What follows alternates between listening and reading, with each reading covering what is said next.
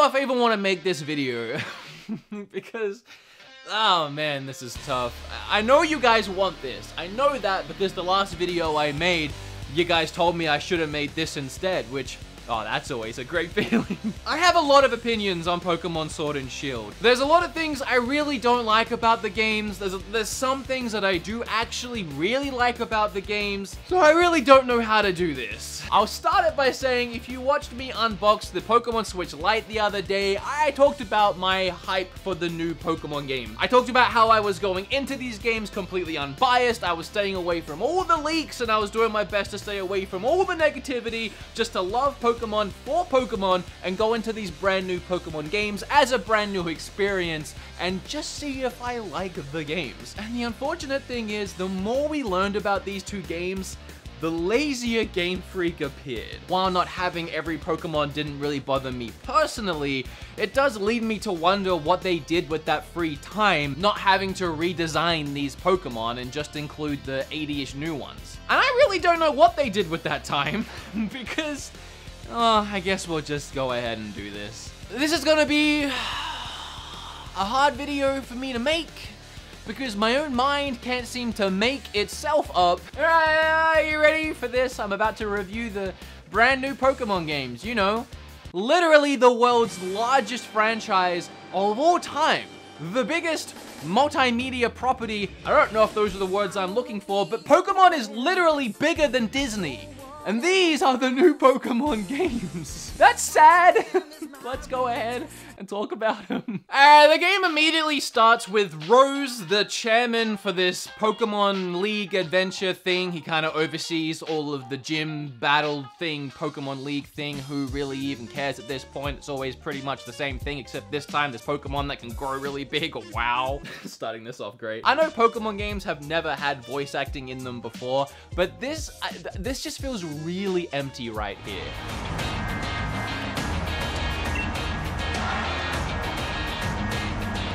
The character himself is making all these grand gestures and he's standing in the stadium of people cheering him on with some royalty-free beats playing in the background.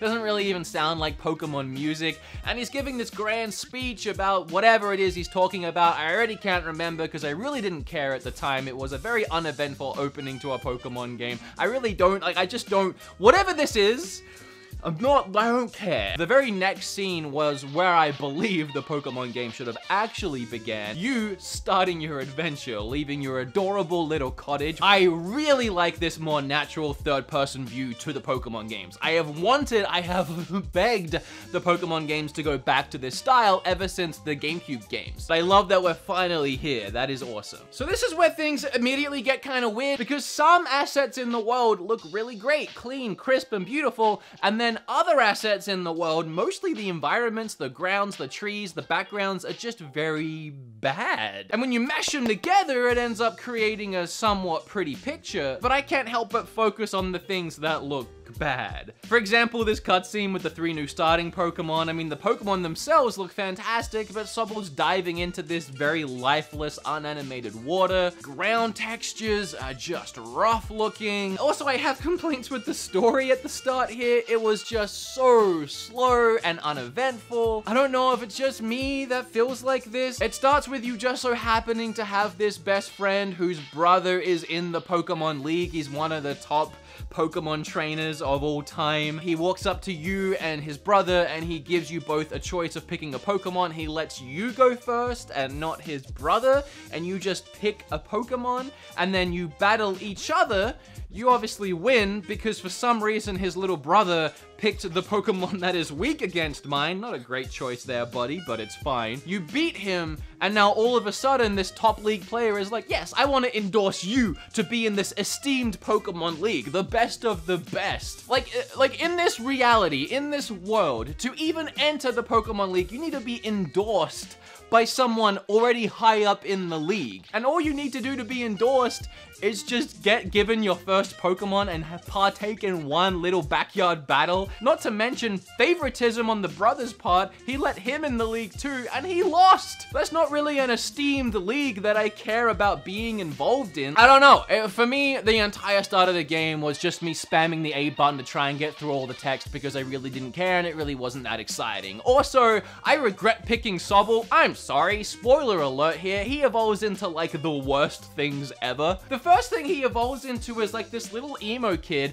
with the worst color scheme of all time. And then the last one he evolves into is like this like slim, slender looking lizard thing, and it's fine. It's better than the emo kid, but like I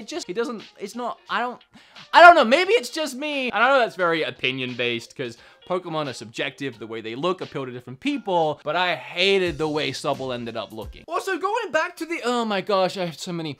Going back to these gym battles, I don't know, I feel like this formula that the Pokemon games have had for so long is just, it's been done and it doesn't really work anymore. I never really understood how this linear path through the gyms is exciting to anyone still now in like 2019 or even for the last 10 years. It's just not realistic and it's not fun for me. I mean, I don't want to paint a picture of a Pokemon game I wish I had because it just seems pointless at this point, but I dream for a Pokemon game that is a lot more open where you kind of just start the game. You're in whatever town you're in and you can go anywhere you want at any point you want, any direction you want to go in, and you just know that there's 8 towns out there that you have to eventually get to, and each one has a gym. And each gym is tough. And then eventually, when you get good enough, you can start tackling these gyms that feel like these epic, like, I have made it to the Pokemon League. I don't know, maybe I'm dreaming too much now and I'm not even talking about the actual Pokemon games I'm supposed to be talking about, so let me get back to it. You smash A on a bunch more text, and then you end up in a town with characters that are popping in and out depending if you're 6 or 3 feet away from them. I don't know why this bothers me so much, but I hate this. I will say that the town itself looks pretty nice and cute. Again, some things look really good, some things look really terrible. At this point, I can only assume that the terrible things are the assets they've reused and couldn't be bothered to remake. So the new stuff looks good. A lot of the areas you visit in the game look absolutely stunning. Like the cave looks great. One of the forests later on looks really great because everything is new and created for the first time. But I feel like wherever they could, they used assets they already had. And that mix just doesn't look good. I don't think, considering this is a brand new generation of Pokemon game on a brand new system, it would have been that hard to recreate some of the things that they have just chosen to reuse. So you set off on your adventure and you immediately realize how linear this game is going to be. The only saving grace is the wild area, which looks awful. I love it in concept. It works brilliantly in concept. I have spent hours running around the wild area. These random, really strong Pokemon will pop up. I love that you can see the Pokemon in the grass now, as well as they've meshed in random encounters. It's a really clever idea because I feel like the Pokemon audience was split down the middle. Some people liked the random encounters, some people liked the Pokemon seeing them in the wild. I was on the wild side because who likes random encounters? And then I've even managed to catch one shiny so far. That aspect is really exciting, of course, and even when you see a Pokemon you already have, if you'd like a shiny of it, it's always worth checking. Let's go back to the things I hate. Oh my gosh, these trees! What the heck? So when you first get introduced to the wild area, it pans down across it and it's nighttime. And I'm like 95% sure they made it night intentionally, because you would think the first time you see something like this, they would want it to be daytime, pretty, beautiful, look at this world we've given you. But instead they shrouded it in darkness and night, so the first time you see it, you can't really see it, and that's for the best. Like the lake here looks more like tar than water. I feel like I should be avoiding BTs more than I should be worrying about Pokemon. And then they give you these establishing shots of some areas, like it's supposed to be hyping me up for this really awesome new area, but instead I'm just like cringing and yikesing all over the place because it looks really bad. And then you walk straight out and then you see the trees. And I know there's like a whole meme around the trees looking terrible, but they really do look bad. And even watching them in trailers and videos and seeing memes of them online, you don't really get the scope of how bad they are until you're standing there in this area looking at them. Obviously, it is an old asset from the 3DS games that they've just thrown over into this game. I don't understand it though, because for one, how hard is it to make new trees? Not that hard because they've done it. As I said, you go to a really nice looking forest area and all those trees are brand new and they look good. So they have made new trees. Not only that, but the berry trees that you shake, they're scattered in amongst these terrible looking trees, and the contrast, like, how did they not see this? Next to each other, it just makes it even more obvious what is an old asset and then what is a new asset. Like this, nothing here can be justified. It's pure laziness. And what makes it even worse, is that it's the same terrible tree copy-pasted around the entire wild area. I'm not kidding. It is the same tree. So all they really had to do, Game Freak, all you really had to do if you were gonna do this anyway, all you had to do was design one more new tree and copy paste that one around the entire wild area, and it wouldn't look nearly as bad.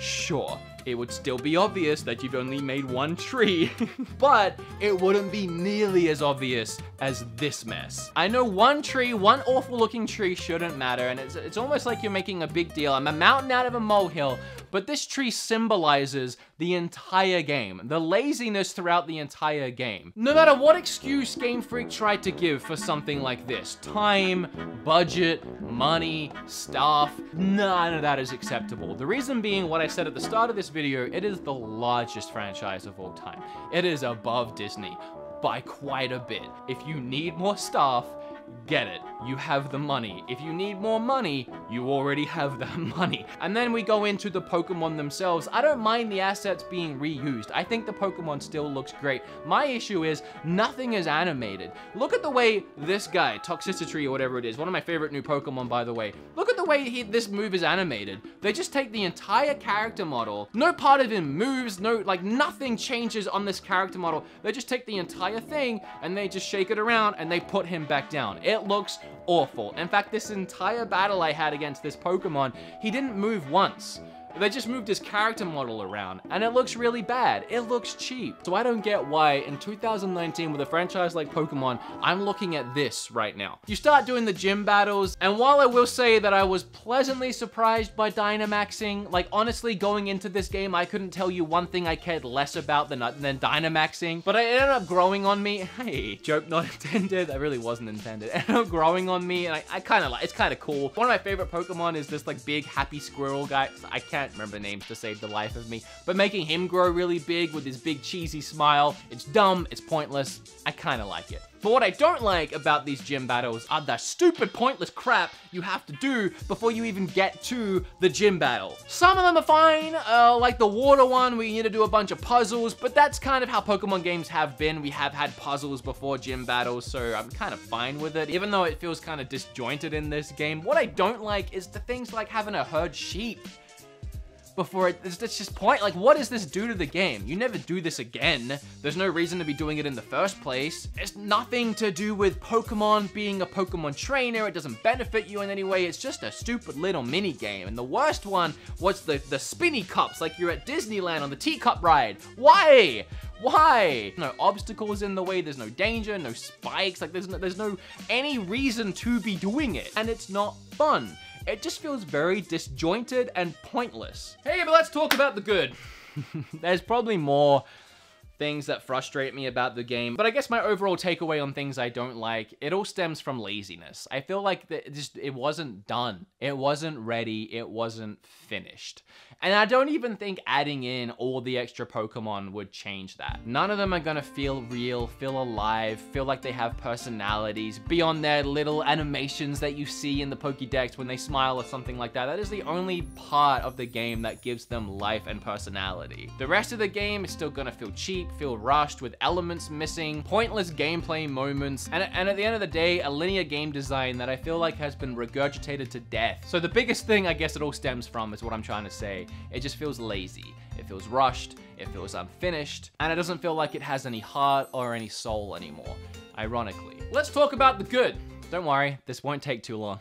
I actually like a lot of the new Pokemon designs. Typically with a new Pokemon game, I look at a lot of them and I'm like, what the heck, have you run out of ideas but this time around, there's actually a lot that I like. I really like Snicket and Thievul. I think they're adorable. The little toxic monster guy, oh my gosh, he might be my favorite. I want to get him as a plushie. So yeah, there's a lot of new Pokemon that I really like, and because I sort of didn't really play much of the previous generations, a lot of those Pokemon I haven't seen before too, so I'm still finding a lot of things that I like, that even if they're a little old. As I said, despite its flaws, I'm really enjoying the wild area. It was a fantastic element that they added into the game. If it wasn't for this wild area, I probably wouldn't even be enjoying the game at all. It just adds so much, not only in itself with how cool it is as an idea, but the break that it provides from the linear story and pointless dialogue and all of that crap. Just being able to get away from it every now and then and go back to the wild area and explore more, find new Pokemon I haven't seen before. Again, the really strong ones that pop up and present an actual challenge. Despite how ugly certain areas look,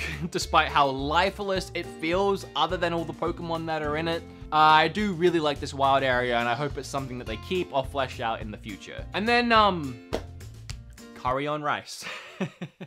I just can't help but laugh every time I make some delicious curry on rice. Sadly, that's about all that I really like though. I'm actually enjoying my time with the game, and I know it might not have seemed like that despite all my complaints, and it doesn't like invalidate any of my complaints, but I am actually having fun. And most of that is stemming from the wild area because I have spent at least half my game in that area. I like it. I just, you know, I wouldn't recommend it to anyone, but I like it. I would recommend it. What are your thoughts on Pokemon? I know you have some. Would you recommend liking, commenting, and subscribing? No, never. Bye.